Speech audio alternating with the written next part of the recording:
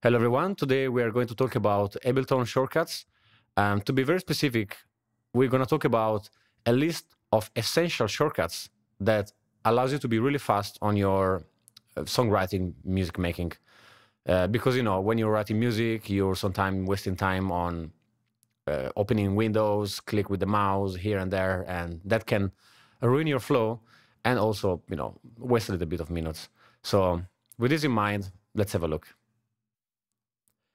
Shift and space plays from where it stops. So you're playing your track and you stop it right here. If you want to carry on playing from where it stopped, you hold shift and you press space and it plays from where it stopped, basically. Because if you just press without shift, it's going back from the first point where you have selected previously. So shift and space plays from where it stopped and it's very useful for that. Shift and tab toggles between the MIDI or audio clip and the effect. So I have here the MIDI clip, and usually when you want to check the effect, you click on here. Well, you can do this by pressing Shift and Tab. You toggle between the MIDI and the effect, and the same things with the audio, MIDI and effect. Very useful.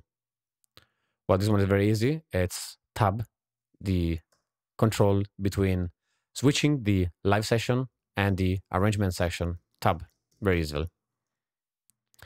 Okay, so this one is a bit different. Hold the shift button and then with the mouse wheel, you scroll right or left. So you are scrolling between the effect. You can do the same things in the audio clip. And you can do the same things in the MIDI clip as well.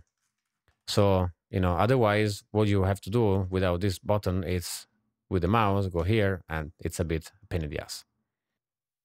Command A, this is very useful. Command A selects everything. So if you want to delete all your track, Command A, you can delete it, but I don't think that everybody wants to delete their track.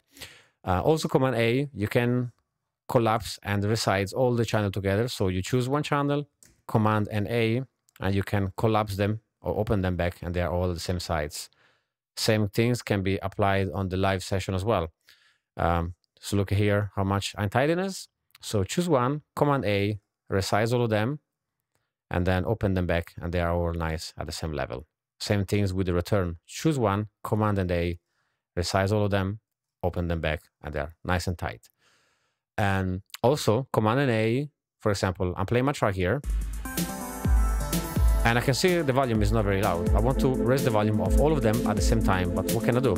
So I choose Command and A, and I can raise all the volume at the same time, equally.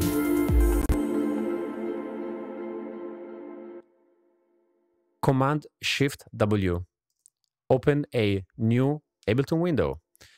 So this is very useful if you have a second monitor, but if you don't have a second monitor, you can do one thing. So look at this. So you can resize the first window, then you take the second monitor, the second Ableton window, and you just put it here. So, well, maybe you can just put it a little bit like this to have more room. And you can use this one as a master meter so that you can monitor how much output you have your track on the left-hand side.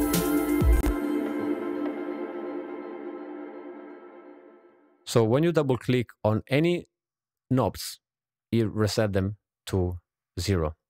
To, well, not always to 0, but to where was the initial position of any knob.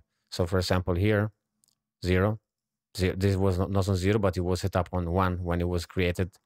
So when you double click, and by the way, I have made a tutorial called Mutant Drum. You can check that here, where I talk about this technique of double clicking the knob in order to create and modify sound design on your drum.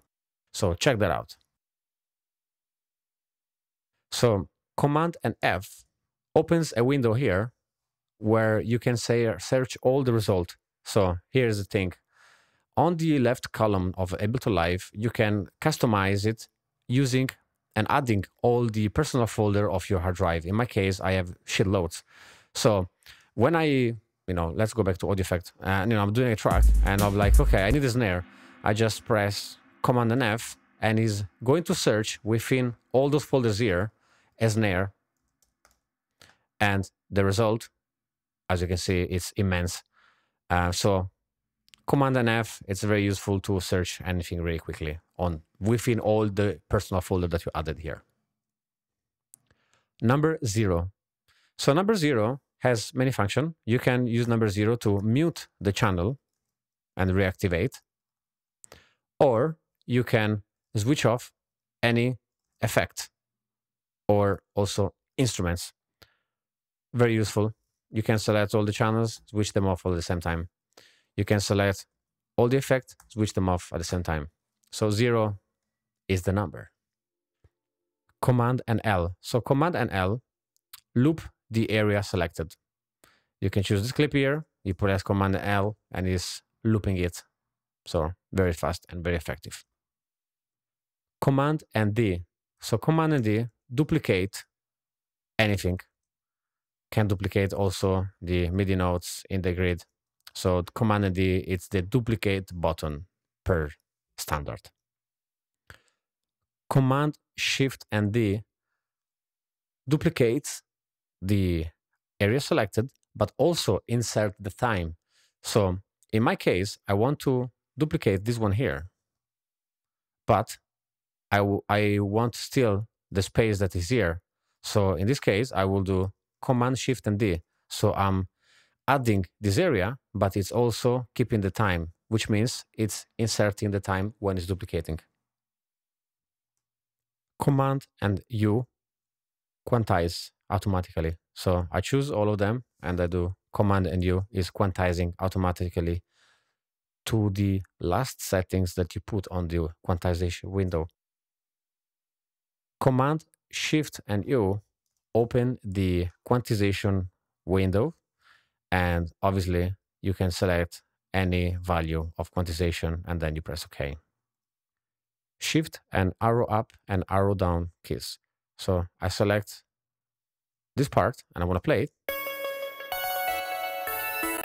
So I want to go octave down. I hold Shift and I press the key down or key up. So, and it's basically moving 1 octave down and 1 octave up. If you don't use the hold Shift and you use just the normal up and down key, you can just transpose them off 1 semitone.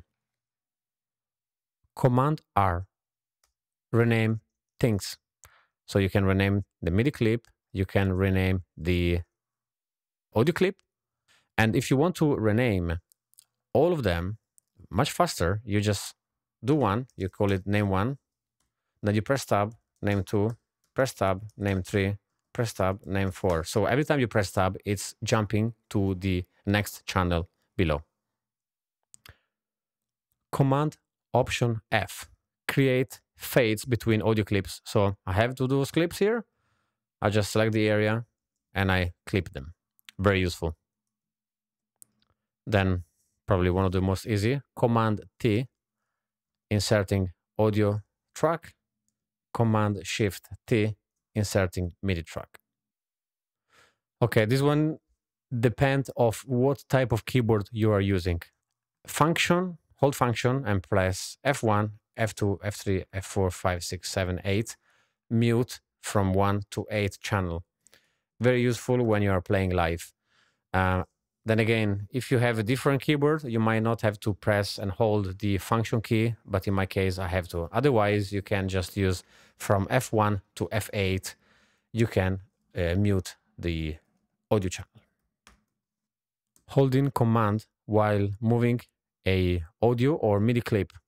So I have a grid here. If I want to move this one without the grid, I hold Command and the grid disappears. If I don't hold Command, it will not disappear just when I hold Command.